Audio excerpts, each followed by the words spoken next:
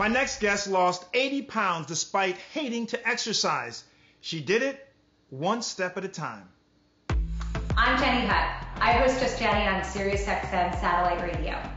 So around 11 years ago, I lost about 70 pounds by changing my diet and moving my body. I hated moving my body. Sometimes I would get on the treadmill and I would cry. I was so angry that I had to exercise that I would actually cry and sometimes scream. A little more than a year ago, I was reading about how moving improved brain health and brain chemistry. So I was like, okay, it's not about my weight, it's not about the scale, it's not about what I ate, it's not even about like muscle definition, it's purely about my brain chemistry improving.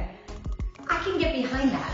The goal was just to move a little bit every day. But then my friend Kim said to me, what if you commit to doing 10,000 steps a day? What if that becomes your movement goal each day? Well, making this game of doing 10,000 steps a day fully changed my life and changed my perspective on movement.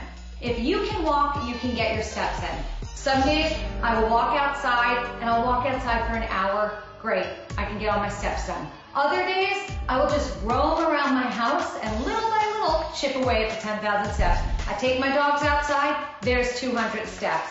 I go up and down the stairs to get something that one of my kids forgot to bring down. There's another 200 steps.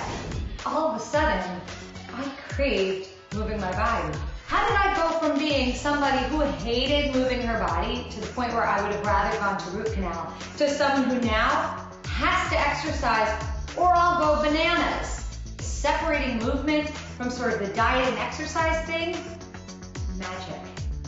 Truly magic, and I'm not special. So if that could happen to me, then I know it can happen to you. Way to go, Jenny. Jenny Hutt, you're awesome. Thanks for the tips.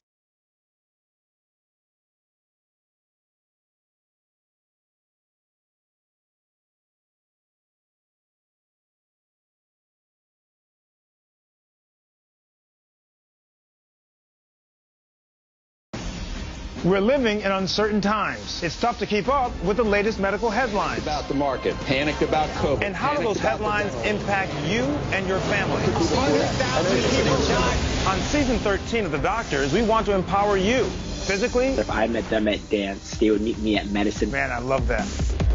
Emotionally. If I could change my thoughts, I can change my feelings. And medically. He doesn't have his mask up, which is not a good thing. This is the $1 million question, maybe the $1 trillion question. This is so critical for people to hear. We're giving you the inside track on health and wellness so that you can get back to the life you deserve. It's time to take back your power.